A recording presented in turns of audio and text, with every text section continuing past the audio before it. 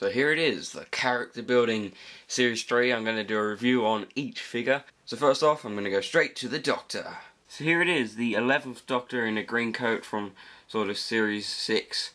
And it's from the series 3 of character building. So what we've got is the same sort of 11th Doctor figurehead.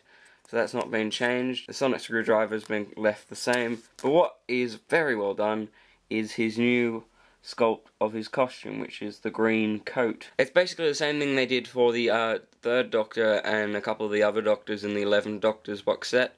It's a standard torso, whatever the paint is, and then they've just added this extra trim to give it that coat sort of effect. And it really does look brilliant. The articulation on this figure is the standard sort of 360 at the arm, 360 at the wrist, 360 head, and not that much in the waist because of the coat, and then the legs do sort of straight up movement because the coat's in the way for them to go backwards. So this figure is a very good thought for the wave. I'm sure a lot of people were hoping for this figure to come out, and I think it's a great idea that they did bring it out in this newest wave. Next up, it's Amy Pond from Day of the Moon. This figure, what you've basically got is a brand new sculpt basically for everything apart from the head. The head is the basic Amy Pond sculpt, except this time they've just added some tally marks for the silent sort of effect. Then for the body you've got Amy Pond's suit. Now I was expecting him to just do something really rubbish and just give us a silent suit with a pink, but no, it's been sculpted to suit Amy Pond. Definitely, like, it suits a female character figure, as I had a custom figure made for the Amy Pond thing, so there it is. And as you can see, it looks a lot better how they've released it, because mine just looks like a dude. It's been sculpted for Amy Pond, and the height is the right height, whereas this is a silent figure with an Amy Pond head on it. So I'm glad they actually properly re-sculpted and made a body for the Amy Pond figure. So what it basically is a suit and just black pants, and that's basically the Amy Pond figure. Same articulation as most figures, and probably the most articulation seen on an Amy Pond figure, as these legs aren't confined by a skirt. And here's Rory from The Wedding of River Song. So what we've got is a sculpt of Rory's head, which has an eye patch on it this time, which is a very good idea. And obviously, because it's an eye patch, you've got a body. Now, I've not bought any of the other character building figures, which are like the armed forces and stuff, but I am assuming that this is basically an armed forces body. So you basically got that with a black back on the back, and for the first time in a Doctor Who figure, in the character building range at least, there's a gun. Now, I'm assuming this gun is from the HM Force wave of character building figures, because I very much doubt they would make a gun specifically for Doctor Who. So it's a great figure. I'm very glad they did, because there's a lot of scene recreations you can do because of this figure. Now, because you've got the Amy Pond in a suit, and if you change the head with a normal Amy Pond without tally marks, you've basically got Amy Pond from The Wedding of River Song. Speaking of River Song, here she is. This is River Song in another new costume. Previous one was from Series 5, The Pandorica Opens. This one, however, is from quite a few episodes in Series 6. So, for example, Day of the Moon, which I think is the one they're going for in this one, because it comes with the River Song's gun, which really doesn't look that much like her gun. I mean, it's just a silver repaint of the gun that Rory has in this wave. But I mean, it's good enough, because I very much doubt they could put very detailedness on such a small item. The head is basically the same head as a normal River Song figure. Then we've got a body, which is been painted very nicely. The green goes all around the back, and then you've got a skirt, very similar to any Amy Pond one, and then boots. So River Song is a great addition, and a very thoughtful thing for the wave. Here we have a Cyber Controller, which is the letdown of the wave, because basically everything in this wave is clever and unique. As you can see, all the figures are really good until you get to the Cyber Controller and you go, but why? This Cyberman, there's really only ever one of them in control of the entire fleet, sort of stuff. So the fact that this is a common figure in the box is a bit annoying, because you're going to get heaps of these. So basically what you've got is a normal Cyberman one. It's one of the non-cyber Cybermen, as hasn't got the C on the chest. Got a brain painted on there. And then we've just basically got a normal Cyberman body from there down, just got black and grey eyes. It is a great figure if you don't have it already, because you could have a massive army being commanded by this guy. And here's the Handbot from Series 6 episode, The Girl Who Waited. And so what you've basically got, this is a completely new figure, nothing on this figure has been reused. It's a great figure, you've got a plain white head and this little plate, but it does add that textured.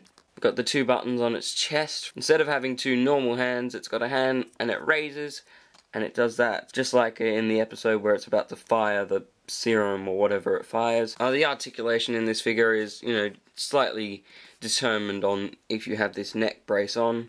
So it can't go full 360 there. But everything else is basically the same as any other figure.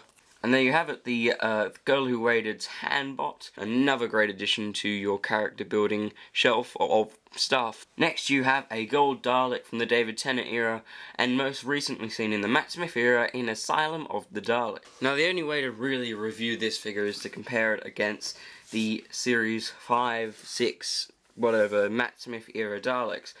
So upon looking on this you might think, oh, it's just a repaint of gold, but no, they've actually managed to scale it in with the other figures to make it really well made. As you can see, the whole entire sculpt of the figure is redone to suit the 2005 Daleks. Mainly, what we've got is a very small midsection, which would probably be the height difference, because as you can see there's a big thick section there. The Dalek eggs on the side of the Dalek are a lot smaller, and it's very well made. I can't really show you the detail of it, it's really good.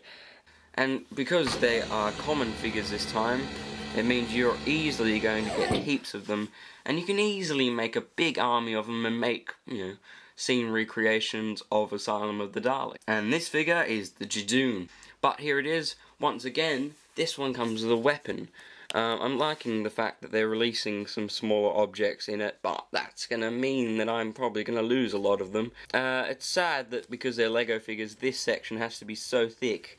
The whole weapon, which doesn't really show up great on camera, but it's very well detailed. It can actually fit in the character building's hands. Whoa, see, that's what I mean. That's gone now. So this is the sculpt. First off, you got this. Which is sort of looks like a bodybuilder, and it's been very detailed because you can see the little Judoon light thingo, torch, marker, pen. And once then you put this on, and this seems to be a very recurring idea, as it's on the Handbot, it's on this, and it's also on the Sontaran Trooper, which is in this wave as well. So the figure is very well done. Once again, the articulation in the arms is limited by the fact that this is on there. But the waist movement's the same, and so's the legs. So once again, another great figure to include in the wave. I'm very glad they brought out another sort of army building figure that they can do. And hopefully the next step with the Judoons will be their massive craft spaceship thing. Next up, you've got the Madame Kovarian figure, which has been amazingly detailed. I mean, the face, I just love the character building's figure line, because as you can see, the hair has been sculpted to sort of start there and wrap down, and it's amazingly made. It's just, the eye is amazing. They've got a very well sculpted, it looks just like the actress. She's got an eye patch on her eye, and the only letdown of this, I'm pretty sure, is the fact they've used the same colour scheme as, and also almost the same sculpt as Amy Pond's, but not quite, because as you can see, Madame Kovarian, it's just a little bit larger compared to Amy Pond's sculpt. So once again, it's great, and the fact that it's a rare figure means if you do buy a whole box of these, or even if you don't, you should only ever get one of these, because I mean there's only 2 in each box. So definitely a hard one to find if you're not buying a complete box, but a great figure nonetheless. Oh yeah, it's an ood. Yeah. His eyes are in fact red eyes. I didn't notice that before, but they are.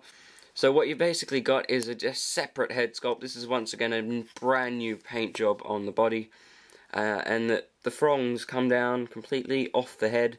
So it's amazing. I just love the detail on these figures because every head sculpt is different. It's got a nice white wire, which when you put the head on, It makes it look like it's coming from the throngs. It's got a pocket, it's got buttons, it's got sort of grey trousers.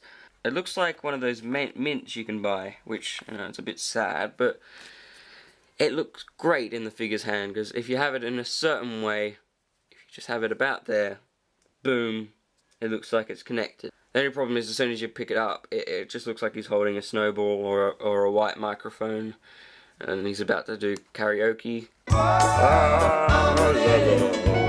But yeah, so, I mean, it's a great figure. Every figure always has their letdowns, and this one sort of is the translation order because it does look like he's holding a white microphone. But this figure is a in-between sort of medium, not rare, not common, so you will probably be able to pick up quite a few of these ones.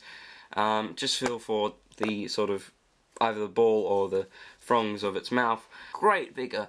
This one is probably my favourite figure of the wave because it's been amazingly detailed.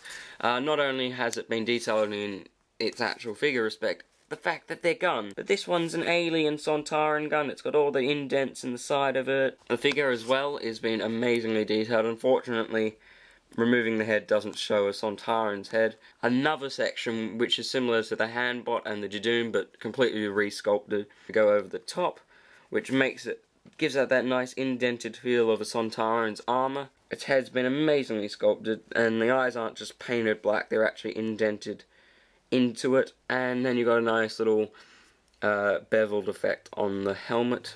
And this figure, unfortunately, isn't common, so you won't be able to get too many of them, but it isn't rare, so you will be able to get, it's about 3 in each box, so you will be able to get quite a few of these. And, I mean, you could easily build an army. I'm sure in the near future they will release packs like they do for you to be able to build armies which come with like 5 figures. But it's a great figure to add to anyone's collection. And finally, another figure from David Tennant's era of Doctor Who. It's the Vashta Narada. This figure could have been brilliant, and it is. I mean, it really is. It's a great figure. They've managed to put that much detail into such a small figure. So you've got the nice Vashta Narada head inside there. Someone's already been consumed, obviously. Another sort of Handbot, Judoon, Sontaran idea there with a removable section. And then you've just got these lines, which aren't bad, really.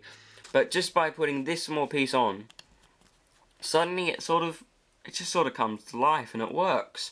Seeing this makes me think, alright, there must be an astronaut on the way, because the boots are pretty much an astronaut, and then you've got the helmet. I mean, there must be thoughts. Next wave, please give us some Series 7 figures and an astronaut, and another great figure from the Series 3 wave of character building. So that's my thoughts on the new figures from the Series 3 of character building. I hope you enjoyed that review, and I'll see you next time. Bye!